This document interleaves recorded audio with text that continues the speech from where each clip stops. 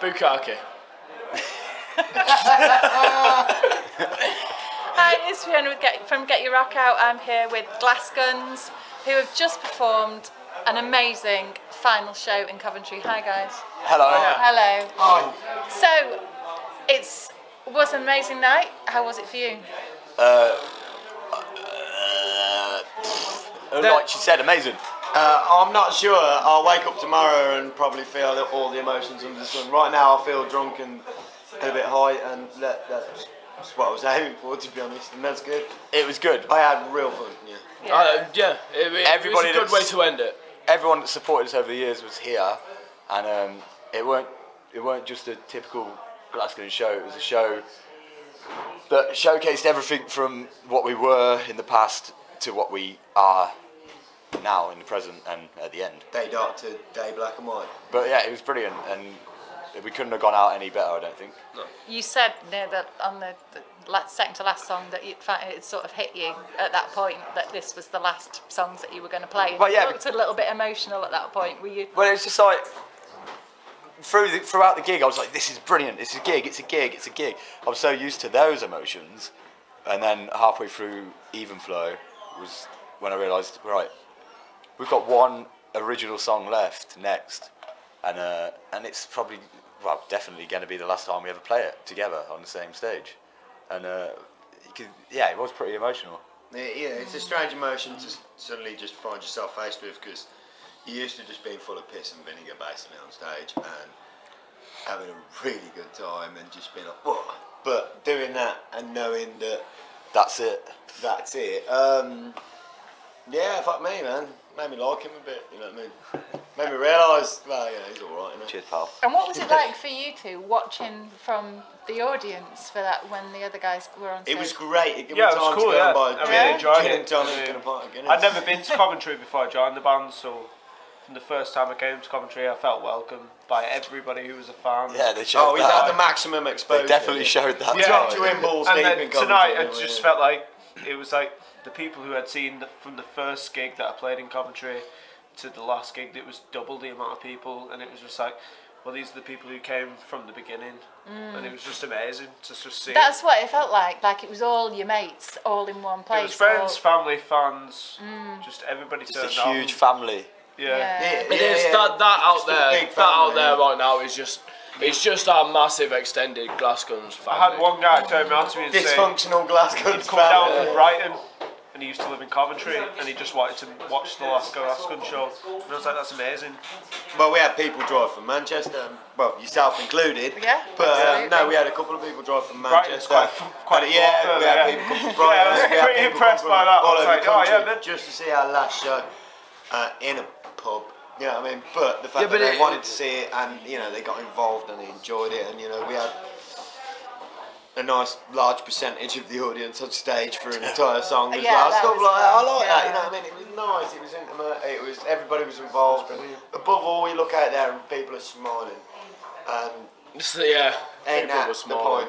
People were smiling. And I said before we went on stage, I turned around to the lads just as we were about to walk through the curtain, and I went, everybody leaves with a smile on their face, and take that camera downstairs. That's all you're going to see. I know it sounds a bit, a bit brutal, but I wanted to leave with a smile on my face. I wanted everyone to leave with a smile on their face, and that is what's going to happen. Yeah, I think you achieved that. That has been achieved. Yeah, absolutely. But I never used to approach gigs with that approach. I used to be like, well, I don't care whether you smile or like it or whatever. You're going to be exposed to my band. You're going to remember us. And it was really nice to sort of not give a shit about trying to forward yourself and just be like, you know what, we're here for fun. Yeah, you're just doing it for fun. And it made me realise this is exactly what I should be doing, because I think the fun has been taken off it a touch for me, and by caring so much, if that makes sense. Yeah, and you know what, I just need to just go out and have a nice time and enjoy myself, and that's what I want to do with it. Alright, this isn't the Adam Burrows documentary, so we'll carry on with the questions. Featuring Sam Farley for 5 minutes. Okay, so you guys have been together, what, 6 years? It'd be like five years as a band, okay. Yeah. So, and you guys, the founder members, Sam Me and Phil. Phil, Yeah, me and Sam. Yeah, we're the only two. We're the only two original members left. Yeah. It was Sam and Gaz that got the idea together, and then I joined as a drummer. So. Right. And then we went for a long time without any bass player, and then we found him. And then we found Fletch, and for the longest time it was great. We had belief as that band, you know, and then lives got in the way and stuff, and we sort of transformed a little bit into what we are now. And then lives got in the way again. Every stage of the band it's been great. It has been great. I've loved every second of it, and tonight is a celebration for me of every second of it. Oh, absolutely. Yeah, totally. Yeah, every incarnation, and you know, I've only been involved with 2 of them, but it's been nice. You know, I've gone from playing bass to singing and stuff like that, and yeah, it's been really cool. So God knows what it's like for these guys, because well, I've seen it from day dot. So there's a few more evolutions to add to the fold. So we all know about Adam's mortgage, his desire to get a mortgage now. Nice. But you just said about life getting in the way. What is that one of the reasons why the band sort of stopped? Life ain't got in the way for me. This is my life. It always will be. Yeah, because you're going on what you're doing, putting another band together. Yeah, too right. Yeah. I mean, he'll be back, and he'll be bigger, and he'll be badder, and he'll be better.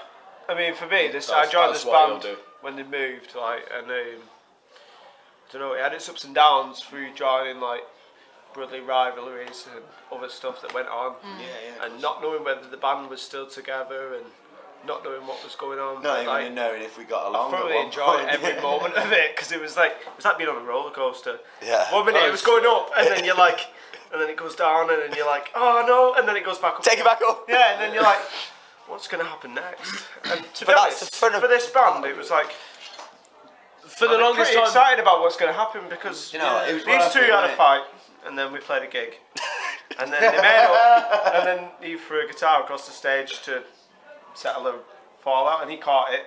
Luckily, £1,000 skill. Skill.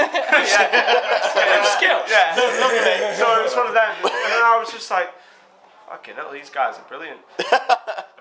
And then it was just fun all the way through. To be honest, like, it had its moments where I just thought, is it worth doing it? And then something else arose, and it's just like, yeah, fucking, this is brilliant. It's always been worth doing it. It's the best thing. The only way I can describe it is the playing together is fucking beautiful. Yeah, and it's worth everything. The be all and end all. However, there's just a load of bullshit that comes in. The excitement on stage and it don't always come work. off stage. Yeah. So on stage, it was up here. That was the roller coaster, you know, where it's ready to come down, and then when we're gonna rehearse, that's where it goes down. Yeah, and then you're just looking at it and you go, shit. We looked great on stage together. We looked really shit in a room together. Yeah. That was the problem. Yeah. We struggled in a room. It ain't even we looked shit in a room together. We just sounded shit. No, we looked good because we were all really sexy. I don't mean how the music sounded. It was just more the vibe. Sometimes it was just like sometimes. But in terms of being a band and being amazing on stage together, which you are, what's been your highlights? What's been the best? What can you take away and say, I did that? You know what? Throughout the entire, like my career as a guitarist in the Glassguns, like there's so many high points, and I might just be saying this now and being biased because I've just come off stage, but like tonight, genuinely made it all worth it. Yeah. Yeah, like, you know, I was really bitter about it, like, a few weeks ago. And not bitter at any of the members, just bitter because I think we've all been guilty of being bitter about it. We all went through that. Everybody in this band has put 100% in at one point. And that's what I was bitter about. Because I knew we could all do it, but we didn't all do it at the same time. No, that's what I'm trying to say. But, yeah, call it like I'm being biased or anything like that, but tonight I'm happy that we played the way we did. We ended the career the way we did, and I'm proud. No careers have been ended, just the Glassguns. But it is the life of the Glassguns has ended tonight, and I'm proud about it. Yeah, really proud. I'm not bothered that. Well, I am bothered that we're over, but I'm proud. More than anything, like, I'm really proud. good. Yeah. Fantastic. And that's the only emotion that's flowing through me right now. Pride. It is. It's just pure pride. And I'll walk pride. around with my head held high and say, yeah, this was my band. Like, I said it on enjoyed every stage, second and I of don't know if anybody picked it up, but I looked at the crowd and I said to every single one of them, "You can never take this away from me." Yeah. And you can't ever take this away from me. This is mine, and I'm proud of every second of it. Fantastic. So I think you did a fantastic job tonight, rightly so. It was a celebration of everything that the Glassguns have stood for over the years, and I think it's been absolutely amazing. This is your last chance to speak as the Glassguns in camera. What are you going to say to everybody? Thank you. But yeah, right. I love you all, and I'd love to do that to every one of your faces. You are beautiful. Everybody's beautiful. Let's all love each other and be in love. That's all that matters, isn't it? We should all love each other. That is all that fucking matters. And we love you. Whoever's watching this film, you loved us. We loved you. Thank you. I mean, anybody that ever gave a shit, even if they criticised, liked, loved, fucking was indifferent, thank you, because you made it all possible. buy a t-shirt. Yeah, buy a t-shirt. And now, or us a pint. there's decadence in my future. Let's party on. Thank you. Decadence. And good night. Go and get pissed. I would Go. say more deviant. More. Get your rock out. Yeah.